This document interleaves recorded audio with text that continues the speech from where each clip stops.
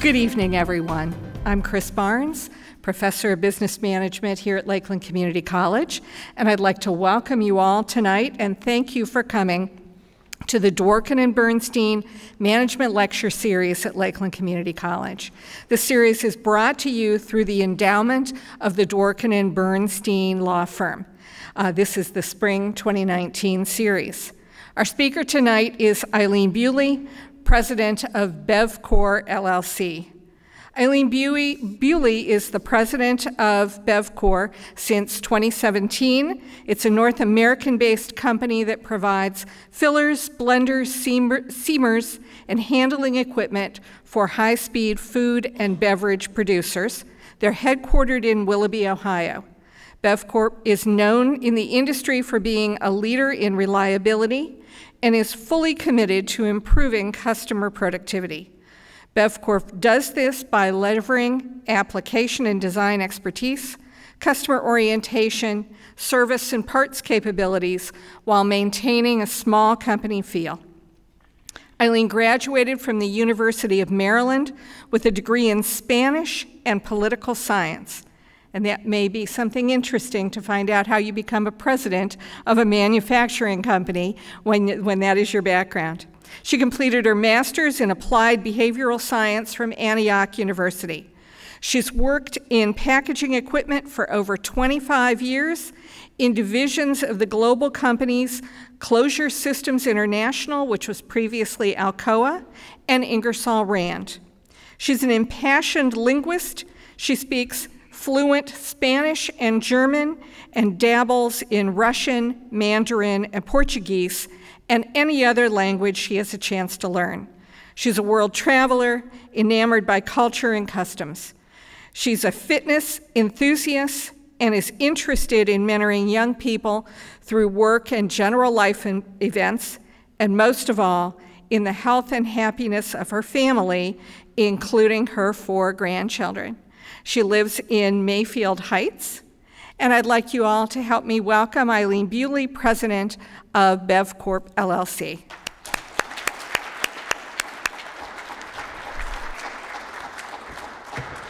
Thank you, Christine. Thank you. Thanks for having me here. Good evening, everybody.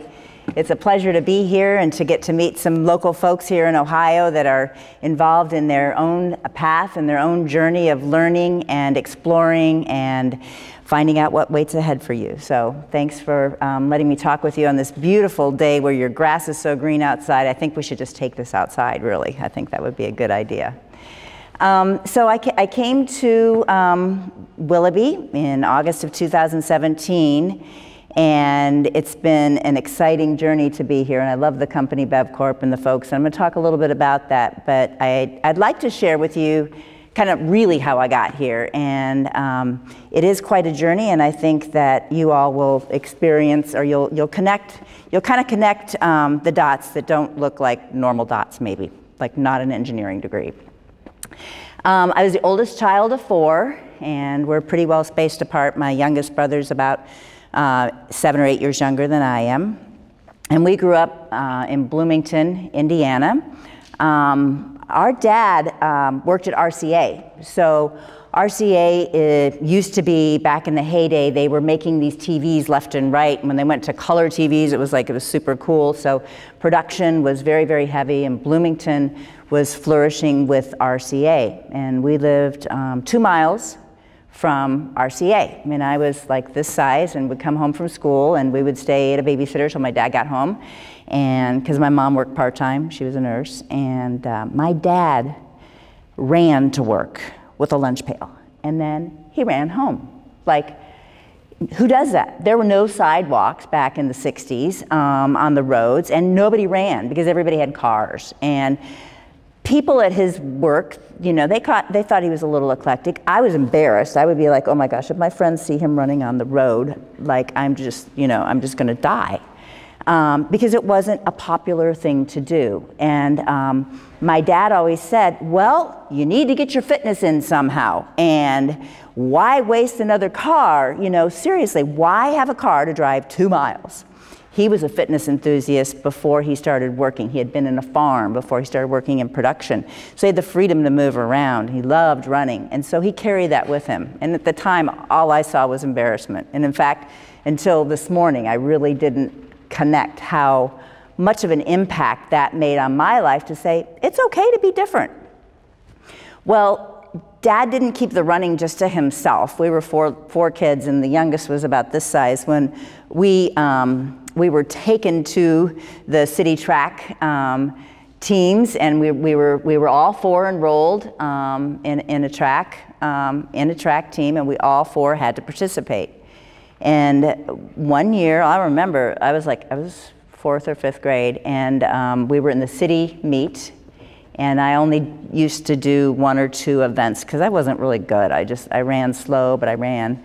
And it was tied. And so it was tied, and the coach, we had the half mile to go. That was like the last event. It was the longest event. And the other team didn't have any girls that could run a half mile. And so the coach was like really smart, and he goes, okay, well, I've got her left over. I know she can do it. I never run a 440, I don't think. So he said, all you have to do is run around the track twice, and we're gonna have you run it with the boys because there's no other girls, and we're not gonna make the parents wait around while you're running this thing by yourself. So I ran with the 5 guys that were competing for first place, and I was well behind them. And I could hear my dad, who was on the other side of the track, yelling, "Get out there, you can beat that boy." So, no. So that is not what drove me to get into manufacturing by any means. But what that drove me to do was to finish the race and to help our team win. And it was pretty cool to have that support and somebody to push you to persevere even when you're doing something that you've never done before. So you kind of look back at your life, and you look at where you are now, and you think about what are some things that you've learned through school that people have encouraged you to do in spite of you thinking that maybe you couldn't do it. So anyway, it's okay. And then our parents, we all had to learn a musical instrument. So I picked piano because I thought, well, that's just the easiest. And so I did piano. And growing up in IU, so Bloomington, has anybody seen the movie, the bike movie? Does anybody know? Breaking Away? Does anybody remember that? Yay, whoa, 2 extra cookies, yay, 3 extra cookies.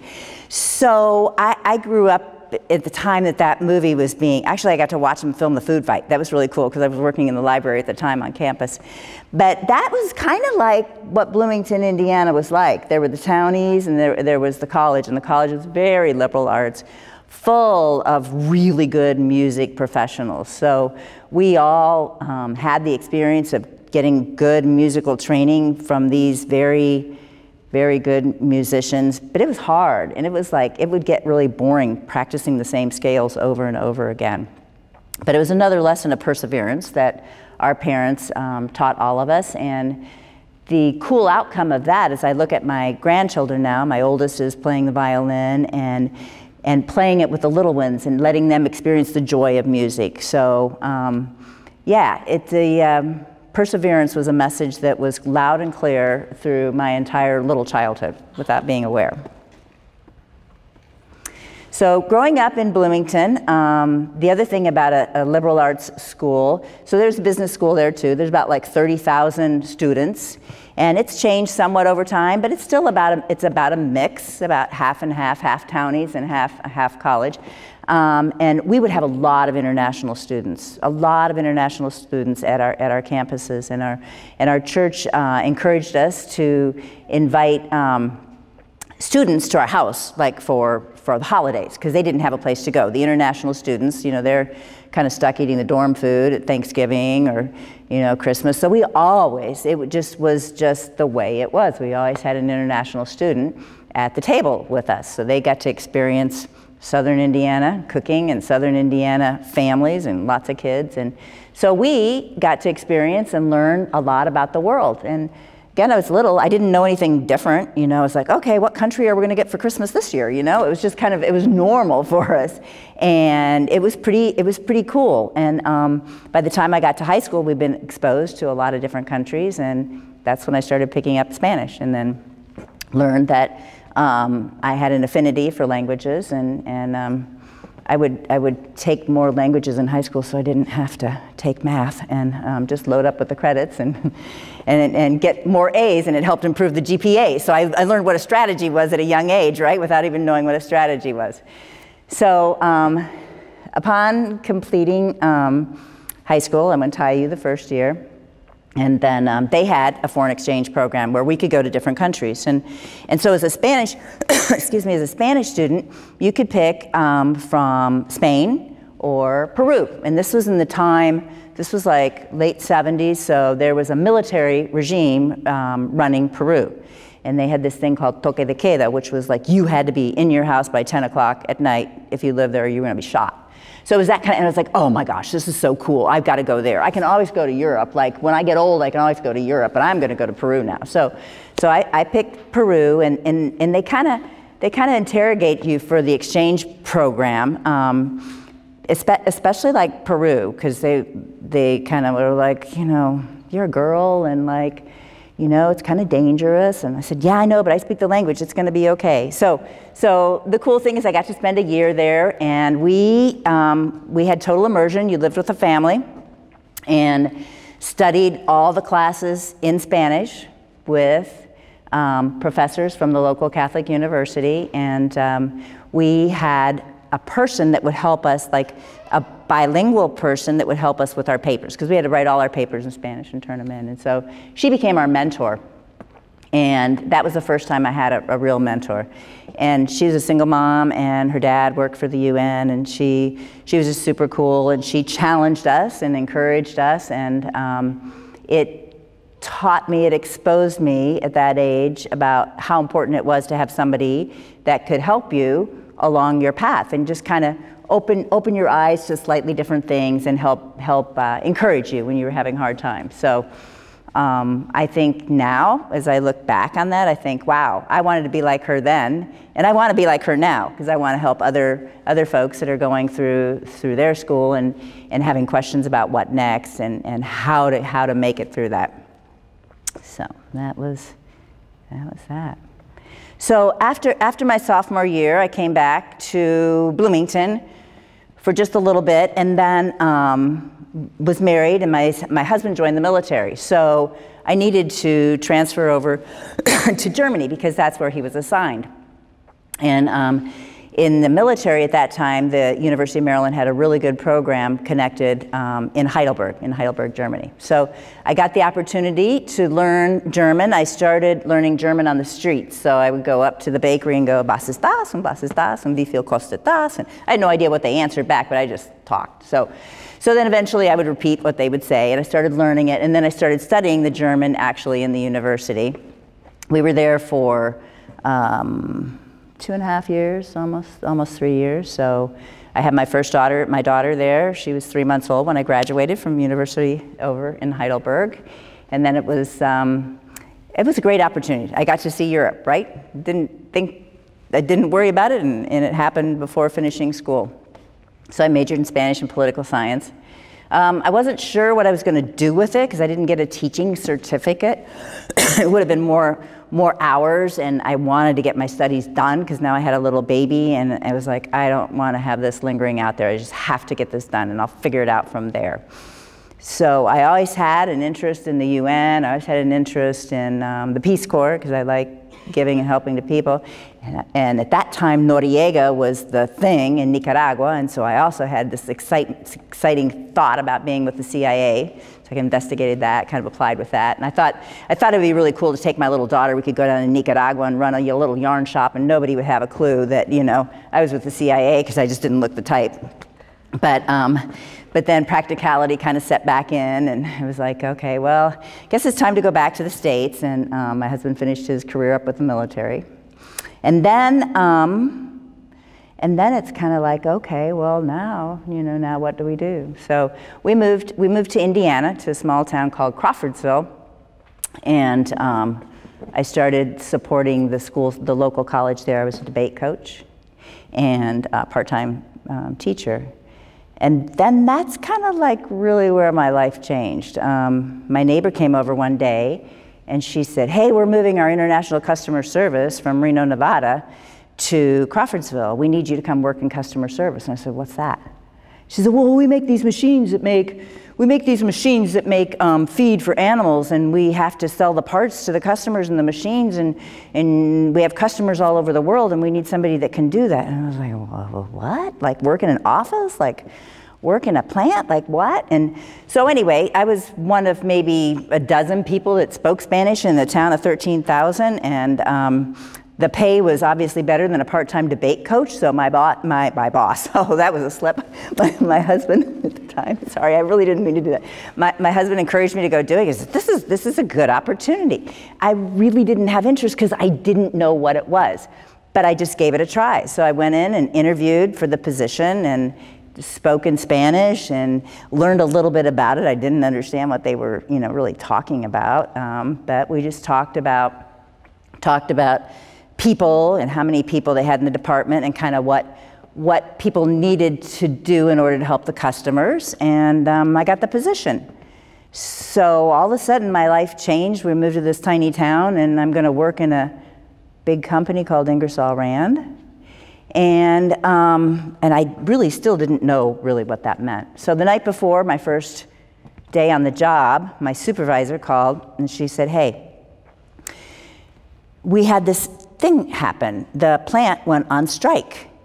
And I said, okay. And she said, well, so we need you to come in tomorrow, but like just with old clothes and old shoes and make sure your toes are covered.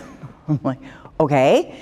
And she said, we all need to work in the plant because we need to make product. And I said, okay. And she said, and we're going to work 12 hours a day, and then we're going to see if we can catch up on the production, and maybe we'll back it down to 10. I mean, this is at 9 o'clock at night before my first day working for Ingersoll Rand. I'm like, okay. So it was kind of, as I look back, a real exposure to change on the fly. I think I'm going to be going in and I'm going to be learning how to operate a thing. Guys, these things sound like they came from a museum, but a telex machine. It was before we had computers. We had automatic typewriters, but we had telex machines. So I go in with dirty old clothes and old shoes, and I'm the newbie. I hadn't met anybody other than like my supervisor and one other person. And so because I'm a newbie, I get the first job of utility. So what that means is I take a little shovel and go by every machine that is making these dyes. So I'll tell you just a little bit about the machines so you can envision this. These pellet mills are machines that make feed for animals. They have a mixer, so for the techie people, they have a machine that mixes the feed, and then they feed it in, they add some steam and stuff, and they get this feed for animals ready. And then they have a machine that's kind of like one of those Play-Doh extruders that you had as a kid. The food goes through there, the die and the roll squish the food out of the die, and then these little knives chop off the pellets. And then our customers, who were the people that made the food, like Cargill, would put them in bags or whatever and sell the product to feed for animals, poultry and cows, and everyone is different because the size of pellets are different. So we made these dies. They're these big round things. They weigh about 220 pounds, up to 300, and they're on this auto drill machine. And they make a lot of shavings on the ground in the plant. So my responsibility was to shovel the shavings and put them in a wheelbarrow and take it back to the trailer, and you dump it in the trailer, and you just do it all over again. And then I got pretty good at that, and the floors were pretty clean, and I took it really serious because I didn't know any different. I was like, okay, I gotta make sure this floor is clean. And then over time, I got to clean the heat treat machines, and so my name became Pigpen because you open the lid and you had to kind of clean them, and it was like covered literally like Pigpen. But at the same time, we had customers calling and wanting their product. But I really didn't know a lot about what I was selling or what they wanted or what they needed, but I could talk to them in Spanish. So I talked to them in Spanish and answering the phone and jotting down what they wanted, and then grabbing the first guy I could get at a machine. And I got pretty good at figuring out who knew what they were talking about. I didn't know what they were talking about, but I could just tell. I began to become intuitive. Whether it was trial and error a couple times, I was like, this guy really doesn't know what he's talking about. I'm going to try this one. So I tell them the problem. I translate it from Spanish. I tell them this guy says this part on his machine is down. And then they would start drawing it out and tell me this is what he needs. So I would run back to the phone and I would call the customer back and say, this is what you need, blah, blah, blah, blah, blah, and figure out how to process these orders and do letters of credit literally on the fly while the plant is on strike, and all the managers that know what to do and normally tell you what to do are out in the shop running the machines because they're not in utility. So this went on for over a month until finally the strike reached an agreement and everybody moved into the offices. And then I started really truly kind of learning about business by doing. And so what I learned about myself was that that's how I learn best. Like, you can tell me something, I can hear it for a second, you know, or I can read it, but I really get it when I do it. So it was a good experience. You take something like that, say, hey, this strike was really good because I just got thrown in, immersed, and I learned by doing. And so once again, being exposed to change, it requires you to adapt from working in the shop to the office and back and forth. And the more you adapt, the easier it gets to adapt. It's not always easy. And there's always going to be a point where I think we all get challenged and we're stuck in our way. It doesn't matter if we're 20, it doesn't matter if we're 60. It's going to happen to the most versatile of all of us. So we need to be mindful of that. We need to be able to trust folks around us to be able to walk through it. So that was the experience at Ingersoll Rand. They moved me to New Hampshire because we had a facility up in New Hampshire, so we got to live up there for a year and experience all the seasons. It's has anybody been to New Hampshire? Maybe? Yeah? Yeah. It's very pretty, really, really beautiful place. And then there I got to experience running an assembly facility for a little bit, did master scheduling. That's when you make sure that all the parts for a machine are ready to go. And then after that, then they moved me to Kansas, Independence, Kansas. Has anybody been to Independence, Kansas? Whoa, hey, what'd you think of Independence, Kansas? It's actually nice down there. It is, right? It's really a nice, quaint town. It's really cool. It's got a lot of influence from the old oil industry down there. So it's really, really neat. So I spent a year there, and then Ingersoll Rand moved me back to Indiana. When I was in Kansas, I was now a single mom. I had a 2-year-old son, and my daughter was in 3rd grade. And so I was trying to balance work and life at that point. And when I had the opportunity to move back to Indiana, where my family was, having the support network there was important and a critical reason to move back. So I did that. And then ran their international customer service. And then one day I got a phone call, and a lady from Alcoa called me. Does anybody know Alcoa? Aluminum Corporation of America. There's a lot in Pittsburgh, right? In 1986, Alcoa, they used to make aluminum caps. So those roll-on caps that go on glass bottles was the primary, you know, and you screw them off, but they go on and they're formed. So anyway, that's what they did, but they saw the future was going to be plastic. And they found this rinky-dink little company in Crawfordsville, Indiana that had developed a technology called rotary compression equipment that would make plastic bottle caps, and they had the design. So Alcoa bought this little company, and they were in the process of integrating it into Alcoa's way, but the company was growing very fast at the same time because Coke and Pepsi started switching their caps to these plastic ones. At that time, they thought plastic was really cool. You know, the roll-on ones sometimes can hurt your hands, you know, they're rough, and there's probably some material reason too, you know, the commodity, the plastic versus the aluminum, I don't know all the reasons. But Coke and Pepsi were going to be using those, and they were going to be expanding globally. So Alcoa decided that anywhere Coke and Pepsi were going to go in the world, they were going to go.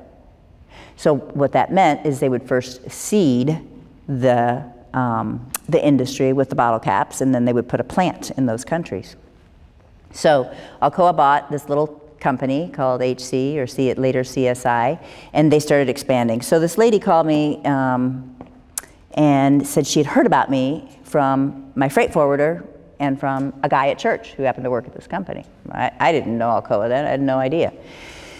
And they said they were expanding and they wanted to talk to me because they needed somebody with my profile. And I was like, I don't know what my profile is. We didn't profile back then. We didn't do profiling, except the FBI maybe did. I don't know. But so I met the lady for lunch and we started talking, and they were expanding. They were going into Germany. They were going into South America. They were going into Russia. And my eyes lit up. I was going, maybe I can learn another language. So they talked about what they needed. They needed somebody to run customer service and make the machines that were going to be shipped to these other countries, train the people who were going to be operating these machines in these other countries, and set up their inventory in their warehouses and stuff. And I was like, oh, that sounds pretty cool. So after a number of years with Ingersoll Rand, I left and I went to Alcoa in Crawfordsville, Indiana. So we started our journey and we started making machines, and we were capable of making about like 10 machines a year, and we went to 60 machines a year, 60.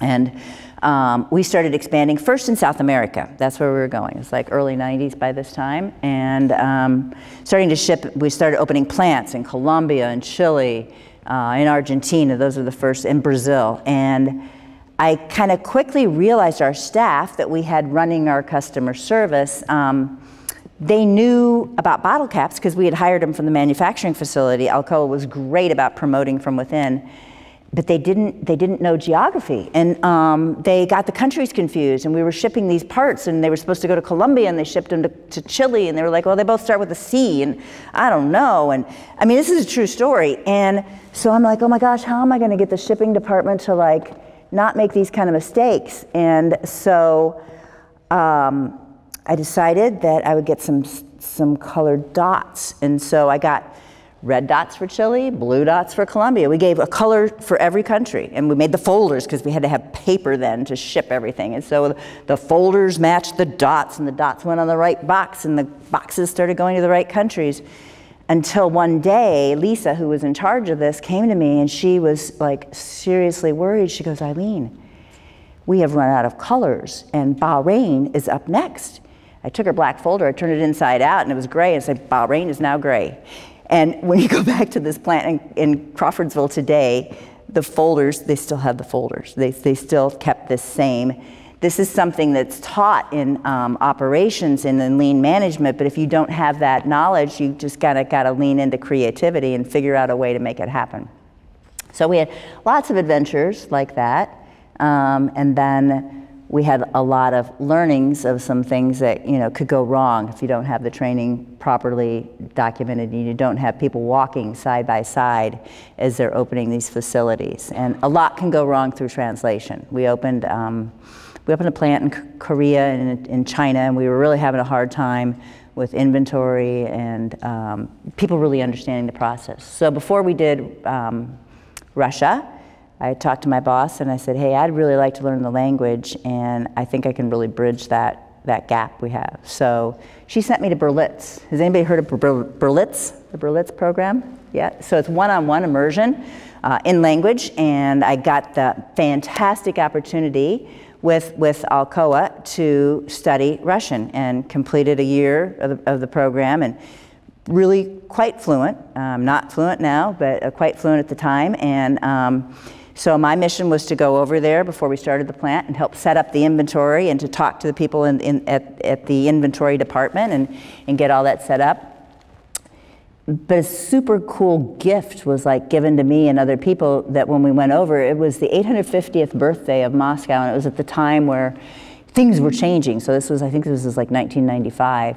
And people were now being able to talk to people from the West. People were developing things over there. And so we got to hang out in Moscow, we got to go to St. Petersburg, and we got to talk to people on the streets because I learned the language. So we would sit on park corners and talk with folks, people with their kids, people with situations. I'll never forget a couple that the guy was originally from Georgia and his wife was from St. Petersburg, and the mother-in-law was like really flipped out that she married somebody from Georgia. And I really remember at that moment, it's like we all have the same challenges and opportunities, we just need a way to share. So it was really, really a fascinating time to be over there and to make good friends and to connect with a lot of people. So that's kind of where I was with Alcoa. We expanded across the globe. Everywhere where Coke and Pepsi went, we pretty much I think we got to 30-some plants at one point in time, because those markets were growing. You know, CSD is carbonated soft drinks. It had been a standard part of everybody's diet around here for quite a while, but it was really growing in these markets. It continued to grow in Mexico. We had like 3 plants in Mexico.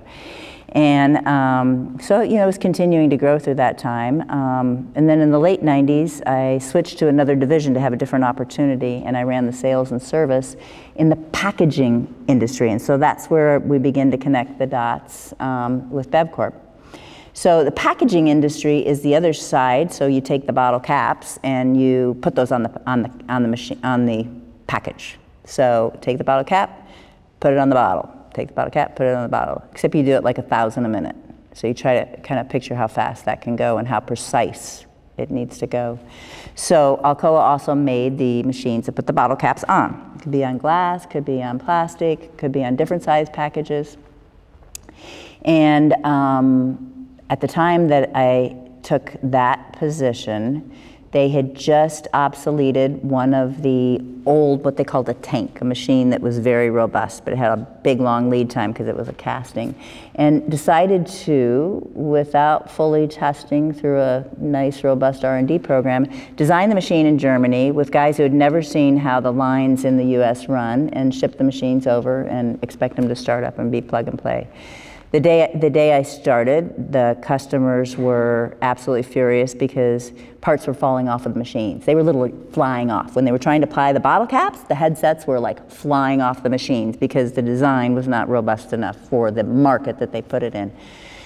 So we spent quite a bit of time customer managing, you know, sending people all over the country to help manage this handful of machines that had been prematurely released into the marketplace, and learning again, like on the fly, how these machines operate, what the customers need. We had that year, we had $4 million in warranty that we had to manage and make sure that we made our customers' machines right. And then we had to figure out what we were going to do, because at that point, I put a stake in the ground and said, we're not going to sell these machines to these customers. That's not the right thing to do. So that was actually my first experience with running a Skunks Work project. Does anybody know what a Skunks Work project is? Have you heard of those? Anybody in technical? Raise your hand. Have you heard of that? We had our field service engineers were pretty mad because they knew they had a product that they could take care of their customers with before. And what happened is let's come back just a second here. They were really mad. They were mad. Why do I have to put my face to a product that's not working right? And so they kind of got together for dinner one night, and they had a new design that they were laying out on napkins. That's some of the best designs, as any of you engineers know, come from a napkin. So I didn't run engineering at the time, so we just took the service guys and took them off site and in my backyard and, you know, the deck, and started kind of designing a machine that would work for this market, taking a variation of the theme of the old machine. And when they had that ready, we didn't tell anybody. When they had it ready, I took it to my boss. I said, this is what we need to use. These guys designed it. They know the customers. They know what they need. We need to introduce this platform. Lower lead time, fits the market needs. So it was a great product. Our bosses were happy. Our customers were happy. But our engineers that were not involved in the Skunks Work project were kind of frustrated. They were kind of pouty. They didn't get the opportunity to put their mark on it. And so no matter how good of a product you have, my lesson there was we need to figure out the right way to integrate people and get people involved so that they feel like it's theirs. Is there an engineer sitting over there someplace? Any engineers in the room? A lot of engineers, right? I want to talk to you during the cookie break and see a better way that we could have maybe done that. The great thing is we got a good product. It works. It's still the industry standard for Alcoa today. So the good thing is they solved it. But it was once again an opportunity to deal with and adapt to change, and to teach other people to adapt to change. Okay, so Christine asked me to talk about like what I value and basically what's important to me personally, and then also kind of at work, like what's important to me for team members at Bevcorp or anywhere I work. And I say day in and day out, safety without a stop. Safety is the most important thing. Safety for ourselves, for our families, for our customers. That is the most important thing. And I learned that from Paul O'Neill in 1992 when I started at Alcoa, because he was in a transformation time with Alcoa. They had had a lot of fatalities, and it was not acceptable. And when he came into Alcoa as the leader, he made it a point to let all of the plants know that that was his #1 priority, and he invested time and people and talent until the culture changed.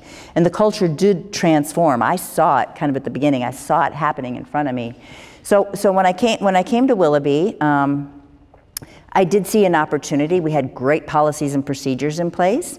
And I also saw that we had a lot of room to grow. So I spent a lot of my time, I think my boss was a little bit like surprised, because he knew that I knew customers and relationships and people and everything, and he kind of was surprised that that was the most important thing to me. But he's been very supportive, and we've truly built on a great system and made it even better, because it's not okay for any of our folks to go home, and we all own safety. So it's not just me, it's not just the safety manager, it's not just the supervisor of the area, it's all of us. And that's something really neat that we've seen change a lot in Bevcorp over the past year. The next thing is people, and I alluded to that in the beginning, that that is like, aside from making sure everybody is safe, that is the most joyous part of my job, is to be able to develop people and expose them. Just like that mentor in Lima, Peru helped develop me into a linguist and have experiences because I spoke languages. My job and my joy comes from developing others, and to see them latch onto a new job or want to grow or learn or to try to get better and to take on new responsibilities and to be able to support them, and you can do this. It is the most joyous part of my day. And something else that goes along with that is to help people see the strengths in their peers. So we encourage others to find somebody. It's like, so okay, I'm really not very good at turning the wrench. I can do it. I've rebuilt headsets, but I'm not very good at it. So I'll go get somebody in the shop that knows how to do that. And conversely, if they need something typed up, I will help them type it up. Whatever it is, recognize the strength in your peers and really leverage that. Customers, I know you'll get a chance to talk to one of my coworkers here at the end, and he'll probably validate that I'm pretty passionate about customers, and what they need matters. They are why we are here at whatever we do. The customers are the reason why we are here. We need to listen to them, we need to ask clarifying questions, and we need to meet their needs. So that's a very, very strong driven value for me. So somewhere along the way in Alcoa, one of my coworkers developed this 5 Fs. I'm not gonna take credit for it. So it was just kind of an easy way to remember balance in life, and just 5 Fs: faith, family, fellowship, friends, fitness, fun, food. To get to 6. It just kind of is an easy way for me to kind of think, is life getting a little out of balance? Because it can. There are different times in your life that things get a little bit kind of out of control. So dialing it back in and remembering, and I believe in having fun at work, and I think a lot of our coworkers do the same. So that's important to me. So what do I look for in team members? You know that to me it's important to be adaptable, it's important to persevere, it's important to be creative and to look for alternative solutions. It's also, when I first meet potential team members, the passion and the energy. We don't need everybody to be like super hyper, but you can feel that somebody has a fire in the belly, that they care, that they're genuinely curious and interested, and that they're going to invest themselves, whatever that is. They're going to take the time to learn the job. They're going to be curious. Teamwork is extremely important. Our customers, so I'm going to divert for a second here and mention one of our customers. Keurig Dr. Pepper, it's okay to say this because it's public knowledge, they were about 4,500 employees, and they did an acquisition. They bought Dr. Pepper. Dr. Pepper is like 20,000 people. So you talk about being in an environment. Imagine you worked for Keurig, you went in the office every day in Boston, you're like focused on coffee, and the next thing you know, you come in, well, we just bought a beverage company, a cold-fill beverage company with 20,000 people. What are we going to do with all these people? How are we going to integrate? How do we go to market? How do we do things together? They were introduced to tons of change. And I heard their CEO last week talk, Bob, and teamwork, although it's a very simple message, it's critically important. So how we work together instead of against each other is absolutely critical. And I believe that as well. Collaborative, that goes along with teamwork, and then being open-minded, that goes along with being creative. So listening to the ideas of others, and you know, there may be something, a variation on a theme that may take your project to the next level, whatever that may be. So those are a lot of things we look for. And we have a lot of that, and I'm happy to see that. We also like humility. I believe it's very important for us to not rest on our laurels so much that that's when the competition can get you. You know, if you're not constantly humble and hungry for new opportunities, you turn around and it's like, oh my gosh, what happened to my market share? So it's very, very important. I'm gonna start talking a little bit about Bevcorp, because that's the company right here around the corner, Willoughby. So this is just a really cool story. Bevcorp was, just before I started, it was founded by a couple here in Willoughby in 1992, and they still work here today. It was later bought by a large conglomerate out of Japan who is our parent company, but this couple still works there today because it's very important to them. Our mission to be a full service provider, and that means knowing the equipment, supporting it, providing you parts, high-speed packaging equipment. What that means is like super fast, like 2,000 cans a minute, 1,000, 1,200 bottles a minute, going round and round and getting filled. And we provide the parts, the service, the product, the know-how, and tons of technical support 24/7. So our locations, our primary location, our founding location is Willoughby, right off of Euclid, very close to Chick-fil-A, if you know where Chick-fil-A is. And that's where we have our filling and handling division. Handling, I'll go into in just a second, but you think about what it is. It handles the bottle, or it handles the can. We also have a division in Kennesaw, Georgia. It's about 40 minutes out of the Atlanta airport, and they do the blending equipment. And then we have the newest, the acquisition we did last March, is in Forest Hill, which is about an hour from the Baltimore airport. It's way out in the country.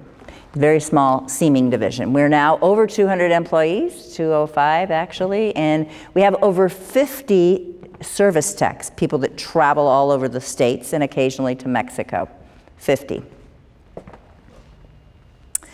know, I mentioned the co-founders. Our roots really are being a full-stop service provider. We are about service. We're a small shop mentality, a mom and pop shop. We jump through hoops for our customers, and I mean literally jump. Johnny, who runs our production facility, he's been known to, if a customer calls and they're down, we will do what it takes. He's been known to take parts off a new machine we're building to get another customer up and running because they're down. And when they're down, if we have mathematicians in here, you think about 1,000 bottles a minute or 2,000 cans a minute, and they're running 20 hours a day. That's a lot of product they're missing. And new products like Monster and Bang and Rockstar and beer are a lot more expensive than water or Coca-Cola. So if they're not running that product, they're losing a lot of money. So their downtime is critical to them. And it is to us too. We respect that, and we do what it takes to get them running.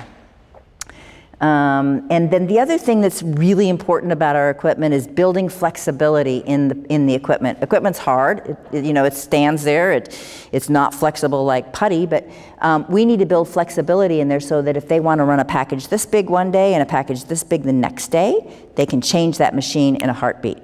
And a heartbeat means less than 10 minutes. Change an entire line. It means like depalletizers and all this crazy stuff that we can talk about later too. But flexibility is critical. And with somebody like Dr. Pepper, who has a gazillion flavors and different size You know, the cans are now sleek, they call them, sleek and slim and tall and short and stubby. There's just all kinds of packages. They need flexibility. You talk about change, what those folks go through day in and day out. So I'm going to talk just a little bit about the equipment. Here you'll see a filler. The filler is a round machine. We have safety guarding around it. We've taken the original platforms and we continue to enhance them with new technology. I created a word called, we HGTV it. We take your machine and we modernize it. We add features that make it more adaptive to the market we're in today. Because the products, if you think about bottles that you see, bottles were very, very heavy in glass before. So the way you handle them and the way you fill them were different than the way we fill these flimsy, you know, those Nestle bottles you can just like crunch in your non-dominant hand.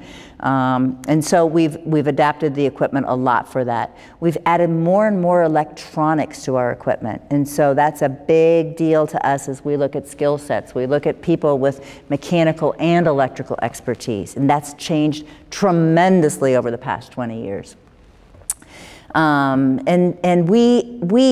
primary competitors in this high speed are European companies in Germany and Italy. And we by far have the most inventory because of our gracious Japanese investors here locally, and we are the quickest to jump through hoops when the customers need it. So it's clear to them that our advantage is having service and parts available, whereas our European competitors, longer lead times, longer vacations. So if you're all about the vacation, you know, go to Italy, work there. But our customers are happy with our service. The next product line is called the handling. This is what I call the handling division. So on the far right hand side, you can see a thing, it's a cart, and it has these different parts that it's almost like snap on, snap off. You snap these parts on between machines that fill and close the package. So these parts they carry the package, whether it's a can or a bottle, they hold the package and carry it through. That's why it's called handling equipment. It changes a ton too. The marketing people, while sometimes we were frustrated with them, they are our bread and butter. They're changing these crazy bottles all the time. So they call us, they'll send us a bottle, they'll send us a sample, they'll send us a drawing. Hey, can you make me some quick change parts to run this package? I've got a new gig that we're going to be releasing for the soccer whatever, and I need it in 4 weeks.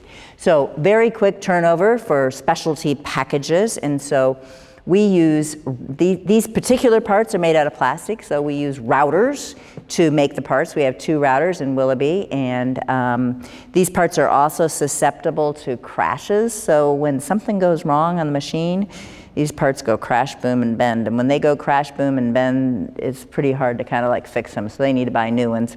So we need to have really quick emergency response to the customers for these kind of parts. We also need to be always looking at ways that they can get them on and get them off faster, or have parts that can handle it all. So that's 2. The next part is the seaming division that I told you about in the small town right outside of Baltimore. Oh, good. Thank you. Sorry. Are we ready for questions? Oh my gosh. I'm 2 minutes over. Okay, we do seamers and we do blenders. Do you have any questions? Is one of your questions, what are blenders? No, it's okay. It's really okay. Like, thank you. Seriously, I'm excited to answer questions for you.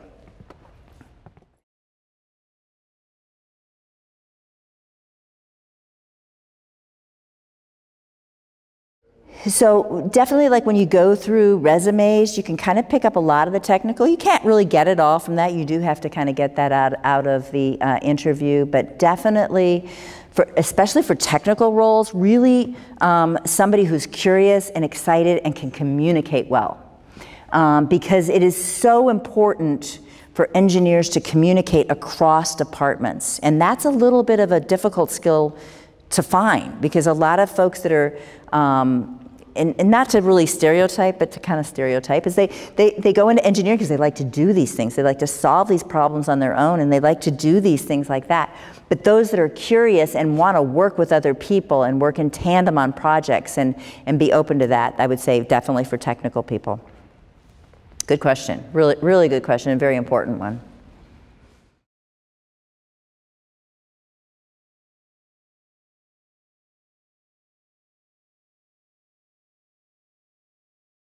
So at that juncture, I mean, I could retire like in 5 years if I wanted to now, right? I knew Bevcorp because I was actually a customer to Bevcorp. I made the cappers, and wait, I'm a supplier. I was a supplier. Bevcorp was my customer anyway, so I would ship cappers over here. So I knew some of the folks. I knew the culture. I knew the business. I knew it was growing. At this point in time, Alcoa sold CSI to a private equity out of New Zealand, and they had been running it for a few years. And we were not in a growth mode. We were constantly in shrinking, taking less risk, less out of the box thinking. I hadn't hired anybody in like 3 or 4 years. I love to develop people. I had one person under 30 and she was a temp. And, you know, everybody's kind of hanging on because they, you know, is it going to be me this next go around? You know, the grim reaper. And I always said I would rather be the person to deliver the bad news than somebody else. So I was like, okay with that. But when the Bevcorp opportunity came and I got to see who they are, I mean, see even more than just knowing them in our business relationship, really get to know the owners and, you know, the Itochu Corporation. I'll show you a picture of that. But so yeah, it was really about the culture here and about the opportunity to grow and to really be who I am. So I like change. I like being able, and it's not easy because I'm kind of going through what I did with the original growing pains of Alcoa back in the early 90s, right? But persevere through that and be creative, you know? I really miss being creative and developing young people, young, old, whatever, it doesn't matter. They're doing something new, right? Yeah. Yeah, and they haven't let me down at all. Never been a boring moment. Good question.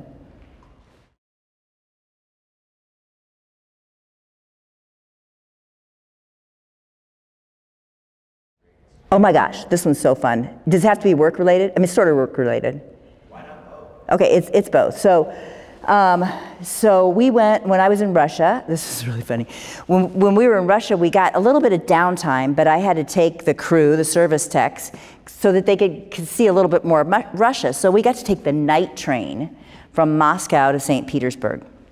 So we're on the night train, and you get your little cubicles and stuff, but they sell beer in the halls, and people are talking to each other. So I'm all excited to be able to translate and tell the service techs who we're with, you know. And so we meet these people, and we talk all night long on the train. We're talking to people. I met somebody who was going to their funeral in St. Petersburg, and somebody else was doing this or that. And so we got our wonderful experience in St. Petersburg. We got to meet young kids, old kids, and back at the train station, our guys, I don't know, they went away for a second, they were getting tickets, and I was kind of waiting by our train, and I was like sitting there, and this guy comes up to me, and he goes, I'm going to say it in Russian, "Сейчас это моего день рождения, я хотел бы один пива." And I go, oh, okay. So I run to the corner, I get the 6-pack, and I sit down with him, and I tell him happy birthday, because he told me today was his birthday. So I'm sitting there telling him, you know, happy birthday, and we're cheering with the beer, and he starts to tell me these stories. He came there from Estonia, and his sister lived in Latvia, and they had millions of money. He's telling these stories, and I'm so excited because I understand every single story he's telling me, and I can't wait to tell my guys when they get back. And they go, who are you talking to? You're talking to this stranger, this homeless guy? He hit you up for beer? I was like, oh, I didn't really think about that. We're just having a great conversation. So that was pretty fun. That was definitely, I was just so excited that I could understand everything he said.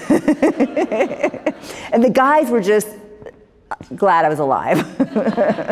So that was fun. I'm sure there's others. We climbed down Machu Picchu at night because back then, so they shut it down at dusk. That was another one.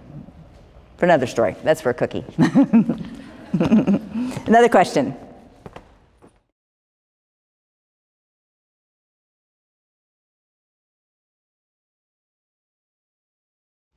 That's a great question. I love Mexico. I love the Mexican people. I love how they do business. I love working with the customers there. I love working with our service guys because they're flexible. So you talk about thinking on the fly. We as Alcoa had more electrical mechanical techs in Mexico and in South America than we do in other countries. And I love that.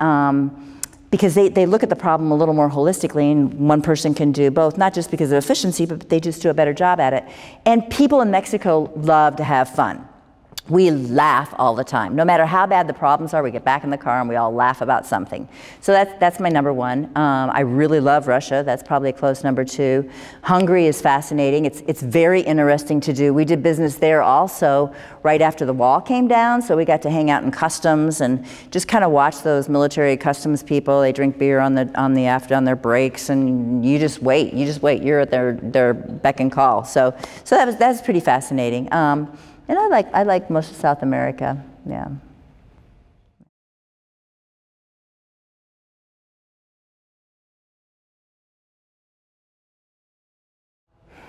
I think what comes to mind immediately, without really overanalyzing it, is getting good people, retaining good talent, and especially mechanical, electrical, especially technical, hands-on people. I think there's been a time where we were all shoved into universities, or just took different paths. But I think getting good technical people with good problem-solving skills that can think a little out of the box, could definitely do like 5 whys and good problem-solving. Yeah. Not the equipment, you can get equipment,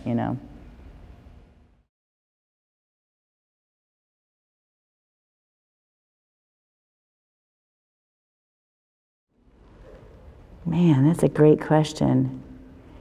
Definitely getting that 200E capper done, the one that we started as a skunk's work, when we got that thing rolling, and to see that is the product they still sell today.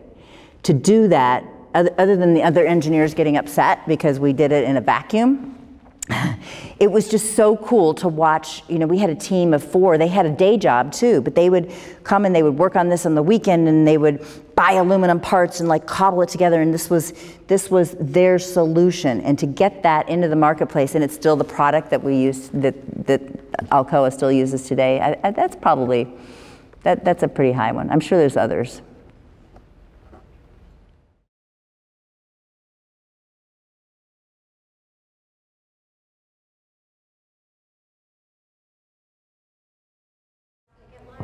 They were very peaceful. Like we had to watch it a little bit in the parking lot, but they were very peaceful. It was a small shop, maybe 50 people,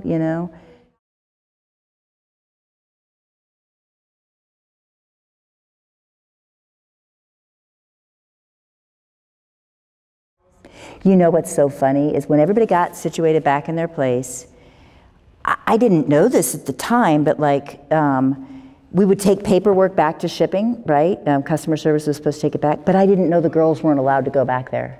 And I said, wait a minute, I was a girl a month ago and I was working back there, and you're not letting me walk through the shop to take the paperwork back? And they go, no, it's just kind of like our policy. We just don't, we just don't want you to do that. And I never got a good reason why, so I hardly ever got to see the shop people. Isn't that weird? I did get to see the shipping lady, because she would come up. There was actually a shipping lady that worked on the shipping. So she would come up and pick up the international paper late in the day, but I never got to interact with the shop floor people. Yeah. I think the production supervisors and managers, I think everything kind of went back to normal, and I don't know that there was any real riff or anything that I'm aware of, but really weird, right? Yeah. Okay.